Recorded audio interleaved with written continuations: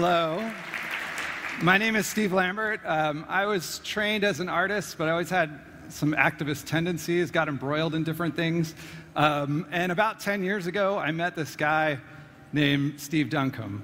I was working from the arts and trying to affect power. And Steve was working from the organizing side with a background as a historian and a sociologist. Both of us were kind of skeptical and thought that the other one might have the answers about what really worked. And so we started basically a research project of, does creative activism work? And if so, how does it work? What can we learn? The beginning of this, we started looking at history and culture and how history and culture work. And when we started going back, we thought artistic activism is sort of new thing, maybe in the last 10 years. But every time we went back further, we'd find new examples. And what we discovered is that all successful activist movements have artistic elements, right? They use signs, symbols, story, and spectacle. And so we started the Center for Artistic Activism. And the Center for Artistic Activism has worked to move the whole field forward, both through our research. We do education programs with artists and activists. We do the practice, we remain practitioners, and we do consultation and collaboration with on-the-ground groups. At this point, I think we've done over 25 or 30 workshops, maybe more, around the world with over 1,000 activists, 4 continents, I think 14 or 15 different countries. Some of them are listed here. And we work with groups that are working on all kinds of issues. They bring the expertise on the issues, and we bring the expertise around art and activism, and we work together. We've come up with a 4 or 5 day curriculum that includes an action. I'm going to show you an example of one of those actions at the end. And I just want to let you know, if you're looking closely here, I can talk about this for 4 to 5 straight days. So I'm going to try to keep it to 30 minutes. Okay, so Mushan, if you could help me out and come up here. I could tell you about the workshop, but I thought it'd be more fun if we do something that we do in the workshop as a quick example. And so what I'm going to do, I want to ask you a question, and I actually need you to say the answers back, and Mushan's going to write them down. So my question is, I need 10 ways that the world could end by this time next year. So what are 10 ways the world could end by this time next year? Nuclear war, great. Sorry? A tweet. Give me more. What kind of tweet? A horrible Trump tweet. Let's say a diplomatic disaster. Asteroid. An alien attack. A solar flare. Good. Major catastrophe. What kind of major catastrophe? Water. Oh, a flood. Great. Did you say flood too? Famine. Good. How many do we have? We have 1, 2, 6. We need 4 more. A virus. That's a good one. Polluted water. Okay. We got alien invasion. AI killer machines. Okay, did we get to 10? I think we got to 10. Okay, great. Now, I'm going to ask you another question. Same thing, I need answers. So, Mushan, could you flip the chart, and we need a fresh piece of paper. Okay, I need 10 ways by this time next year the world could be saved.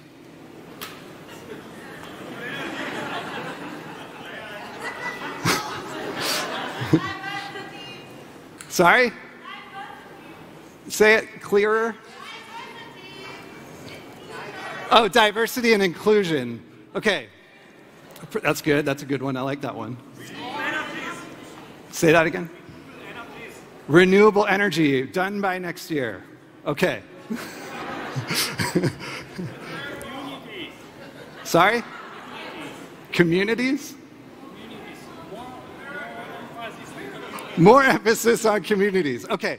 The point here, thank you, Mushan. I'm going to cut this off early because, again, I can talk about it for 4 or 5 days. This is a lot harder, right? Like, the first thing you did was laugh, and then they come a lot slower, right? There's a reason for this, and it comes from cognitive science, right? Like, we have a negativity bias. We have an inclination to imagine disaster. It's just how we are. We did this exercise one time with Iraq veterans, and they're like, it's because we're damaged and we're traumatized. It's like, that did happen, but this is not why. This is true for all humans around the world. And I think that there's an evolutionary argument for it. I think other people have made this argument. And so I want you to imagine, if we could get this slide up here, that we are in a plane a long time ago. We're a small group, right? And we're trying to survive. And we hear off in the distance a rustling in the grass. Now, if I say, guys, I'm pretty sure that rustle is a saber-toothed tiger, we should get out of here, right? And every time that happens, I'm like, let's go, it's time to go. We'll survive every time, okay? But say I'm different, I'm from California or something, and I'm kind of chill, and I'm like, it's a rustle, but we're having a good time. And let's not just take off, right? Let's hang out for a little bit. It's probably a bird. It's probably the wind. And, a lot of times I'd be right. But I only have to be wrong one time. And I get eaten, and probably the rest of us get eaten, right? So the point is that we are the descendants of the most paranoid and fearful of our ancestors. And all the super chill, relaxed people are dead. They got eaten, right?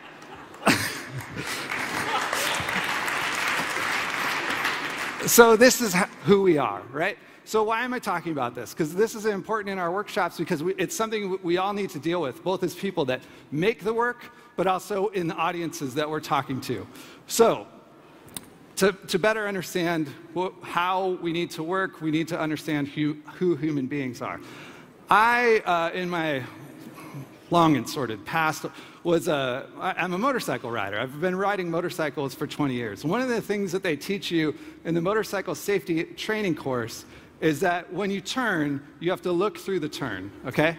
And the reason for this is that you need to, there's some really beautiful ways they describe it, is when you're looking through the turn, the horizon slows down. The whole landscape slows down. If you're only focused on what's coming in front of you, it happens really fast. But if you're looking out there and you're tipping into the turn, you can see the bigger picture, the bigger landscape, right? The saying is, look where you go where you look, right? So this guy, coming in really fast into this turn, what often happens, it's happened to me, it's happened to my friends, is you come in and you're like, I'm going fast, look at that big rock, right? And then you start thinking about the rock, and it happens in really quickly, right? And it kind of goes like this, it's rock, rock, rock, rock, rock, rock, rock, and then you hit the rock. A lot of people get hurt this way. And it's called, they call it in motorcycling target fixation, right? And the point is you do not look at the rock.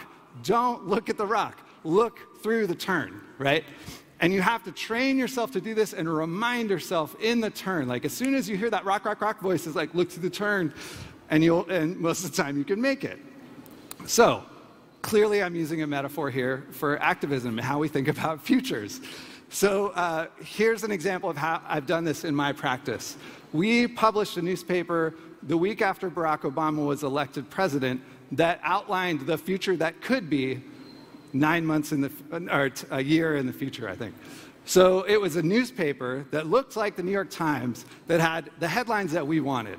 So instead of the tone of activism being no, stop, don't, we don't want these things, shut it down, it was like, this is the world that we want, this is how far out it is, and here's the steps that we take to get there, right? Look through the turn, and you'll go where you hopefully get in that direction. Now, the other thing about looking through the turn is it helps you when you see hazards, right? If you're focused on the hazard, you see the rock. That's all you see, and you focus on it. If you look through the turn, you can see paths around the hazard, okay? So these futures are really important. Another way that we work with people in our workshops is we tell them, we want you to come up with, now that we have this target out there, give me 10, and I'm not asking you now, give me 10 ways that we could make this happen. And the first 7 need to be impossible. And your last 3 are possible, right? And so what happens is, what we mean by impossible is too much money, too much time, we don't have enough people, it's illegal, it's unethical, violent, like whatever, right? It doesn't follow the laws of physics. impossible things. And then we want 3 that are possible. One time I did this and I forgot to say the impossible ones first. Half the group ended up trying to do the possible ones first, the other half tried to do the impossible ones. When I went over to the people that were doing the possible ones first, after like 10 minutes, they had 1 or 2, and they were really struggling. And the other group that started with the impossible ones, they'd have like 15, right? Because what happens is they start talking about, well, we could do this, right? We could do this thing. That would be impossible. And someone in the group would say, no, actually, if we did it this way, it would be possible. Put it on the other list. So here's an example of the outcome of that in one of our workshops. Like I said, we do an action at the end. This is a group that we worked with in Macedonia. Macedonia is a country in the former Yugoslavia, and they have a contested name. Greece likes to think that they have the territory of historic Macedonia. So officially, they're called the former Yugoslav Republic of Macedonia, which is a bit cumbersome, and nobody there likes it. But that's what it's called. And they're sort of a new country, and there's been this rise in the, around 2010 started, of nationalism. And part of the form that nationalism took was these statues that went up all over the downtown, literally hundreds of statues of these historic figures from Macedonia that they would hold up as the heroes. But the other form that the nationalism took was a hostility to LGBTI people. This is Skopje's LGBTI center. And the LGBTI community there was really, they're treated with a lot of hostility. Their pride parades, they would be attacked. And in watching this kind of thing, it's really frustrating to watch. When I would watch it, would get really upset, sad, but also kind of angry. And I think when anyone is attacking you, a natural response is to want to fight back. Someone yells at you, to yell back, to defend yourself. But animosity and public battles between the LGBTI community and people that say they're real Macedonians is not the outcome that we're looking for. In fact, it's counterproductive, right? So one of the impossible ideas that they came up with in our workshop was, let's make a new country, which is impossible, right? Nearly impossible. But we said, okay, we could do this for a day in the park. And so this was part of our new country. We called it the Future Republic of the Former Republic of Macedonia. We created like a passport to get in the country. The country was based on love, so you see the logo. This is very similar to the Macedonian logo, but we added the heart. And this is really important. All your paperwork in the passport, all your identifying information was to be written in pencil. So you could write your nationality, but you could change it if you wanted. And your gender was a spectrum. And again, in pencil, so if you start feeling differently next week, you can erase it and move it on the spectrum. When you'd enter the country, there was a border guard. The border guard would blow their whistle and announce that you've joined the country, and everyone would applaud. And then you come in, and you could become a statue of a hero of our country, right? So you say who you are, and this part says hero or heroine of Macedonia. So this was the biggest and most successful demonstration, and I mean demonstration in the truest sense of the word, right? That the LGBTI community had there in years, they told us, right? That it was a demonstration of the world or the country that they wanted. And people could walk in and sort of experience it just for an afternoon in this small scale way. But they could see that this isn't about like this other people coming and invading our country. It's just about living your life and being who you are and being celebrated, right? Everyone for who they are. We lost count after 600 people joined the country. We ran out of the passports. So this is a very different direction than they were inclined to go. And I'm glad to say, and I don't know what all contributed to this, but Macedonia has changed a lot in recent years. And I heard a rumor that some of our participants in the workshop are now in government there, so that's nice. Again, I'm not taking credit. I don't know what happened, actually. And I'm going to show you another quick example of this kind of thinking that we do in the workshop and train these activists to do. So at the 2016 AIDS conference, the 2016 AIDS conference is a massive conference. It's around 15 to 20,000 people. It's the biggest health-related conference in the world. And in the past, sex workers have been excluded because in certain countries, they're considered criminals and they can't get visas. And I was working with sex workers from South Africa, and one of the things they said was the objective they wanted to achieve at the conference was to be talked about in every relevant session, to have a presence there. So this means changing the speeches of people talking, or like having them say different things. How do you do that? This is the first evening plenary of the AIDS conference. Again, it's like a crowd of about 15,000 people. And the speakers include Nelson Mandela's grandson, people that run massive foundations, leadership from South Africa. And so we figured out a way. And what we did is we built this sign that says, "You've been speaking for," and we would start the clock when the person started speaking, and it would count up. "You've been speaking for this long," without a mention of sex work, right? And we would just walk around with the sign. It was broadcast on national television, and if someone was, in fact, to mention sex work, it folded closed and said, "Thank you," right? So after about 40 minutes of speakers and nobody mentioning sex work, I kind of had given up, right? Like, we weren't able to change their speeches, but we were able to at least show that they hadn't changed, right? That this was being overlooked. And I kind of gave up. But then this happened. We need to ask ourselves, why is this the case? To address these challenges adequately, we must ask, who is vulnerable? Throughout the world, sex workers and their clients,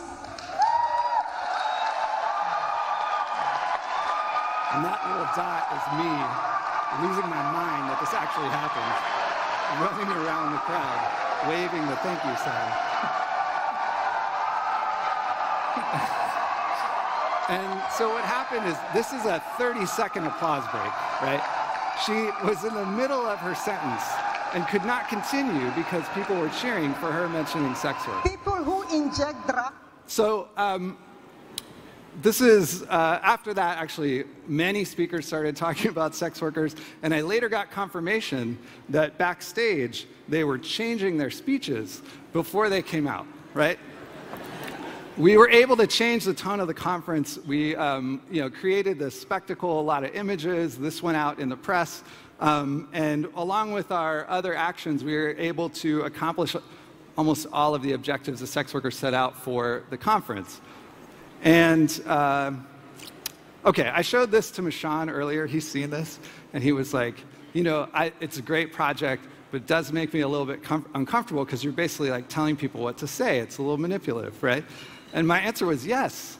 Yes, it is. And we are telling people what to say, I am not uncomfortable with that. But there's a lot of people who say, like, this artistic activism thing, you're instrumentalizing art. A lot of art is about freedom for the artists, let them be, right? I had a mentor, Malachias Montoya, who would answer this question. He would say, art has always been propaganda. It's just propaganda for the rich and powerful. But that aside, I think this works with a really outdated idea of what propaganda is. So this is the Shannon and Weaver model of communication, if you'll indulge me. And the idea is that, I have a thought, I encode that into speech, it goes out to you, you hear it, you decode it in your mind, and then you have the same thought, right? And if you have a different thought than I'm having, then there's a problem in the communication. The propaganda model, the Duncombe-Lambert model of propaganda is you just substitute, insert in propaganda, right? I encode this into a poster or a video, and then at the end, you think the same thing that I think, and that's good. I'd argue that art, when you put art in the middle, it doesn't work the same way, right? So what happens is artists usually have a lot of complex ideas. They focus them into one work, and when they can focus them well, they come out as this rainbow on the other side. And this is is supposed to look like a prism, right? Because what's required here is a really focused and clear intention by the artist in order to get the rainbow on the other side. If you just dump a bunch of light onto a prism, you don't get the rainbow, right? So, this is not how propaganda works, though, this old model that I showed you. This is a 1930s era model of propaganda. The way that propaganda, at least in the US, and I think Russia is the best at this, is to present a lot of ideas, right? So in the US, we have very partisan versions of events, of the truth. Multiple perspectives, conspiracies. We have alternative facts, right? Like, we just present a bunch of different things, and you kind of have to pick which ones you think are true. It's more clear in the US than it is in Russia. A great example in Russia is Malaysia Airlines Flight 17, right, which was shot down over the Ukraine. Their state media put out like 8 different versions of what could have happened, right? The point isn't to get to the truth, it's just to cast doubt. We don't know it's true, right? So modern propaganda's goal is not a singular belief, it's overwhelm and resignation. And it looks like this. So you just have all these different ideas, and you swarm the person with them. And they can be multiple perspectives, they can be different theories, questions, things that are unverified, things that are contradictory. And the ultimate result, the desired outcome is, what are you gonna do? Right? Like, who knows what happened? And things are kind of corrupt anyway, and I'm just gonna kind of go back to living my life. And who benefits from that, right? The resignation and the hopelessness about the future, that just governments are corrupt, people are corrupt, weird things happen. Only the most corrupt benefit from that. Now, I'm not saying we don't need alternative perspectives, and we definitely need to base our work on the truth. But the truth alone is not self-evident. The truth needs help. Just putting out information, just putting it out there, telling the truth, presenting another perspective, without connecting it to outcomes and helping people understand the steps along the way to get there, functions a lot like modern propaganda. And so I would argue this is a key difference.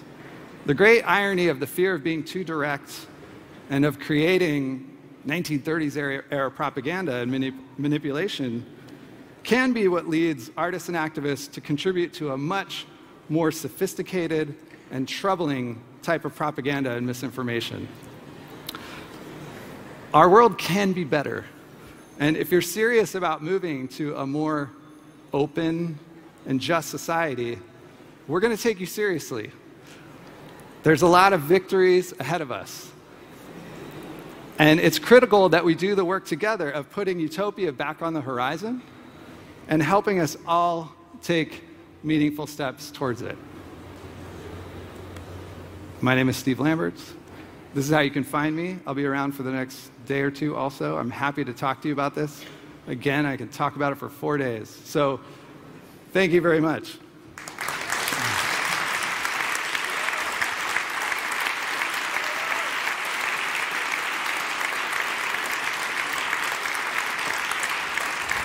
Thank you. So we have another 5 minutes. If there are any questions, raise your hand and I come to you.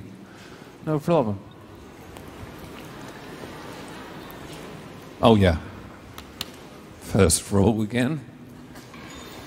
Freelance journalist. Hello. I loved your talk. I got to oops a little bit with the passport thing, because Germany has a great problem with people who are denying the government, Reichsbürger. If you heard of them, they have their own passports, okay, and they deny the constitution and things like that. What idea would you have to make artistical things right, against the right wing rising in Germany? Just yeah, it's a dystopia. Okay, so I just want to repeat that In Germany, this is different, right? That you have this sort of alternative paperwork or alternate paperwork for migrants. Right. So the point is that all artistic activism is specific to a place, right? It's like a site-specific artwork, both to a region and a culture. And this is one of the things that personally drives me crazy about the obsession with tactics in this practice, right? I've worked with the yes men. People love the yes men. I love the yes men, right? But they look at that and they're like, okay, let's do that, right? And that works in a specific context, in a specific time and place. All artistic activism is rooted to when it's successful, it's also rooted to that time and place. And we can't, what works in Texas, I'll tell you, like from having visited these places, what works in Texas does not work in Kenya. And what works in South Africa does not work in Eastern Europe, right? So it has to be local. And this is why it's important to work in collaboration, right? And to not just sort of send out methods, but to have those methods be generated in those communities. Steve, thank you. I think that's it. Yeah. Thank you very much, Steve Lambert.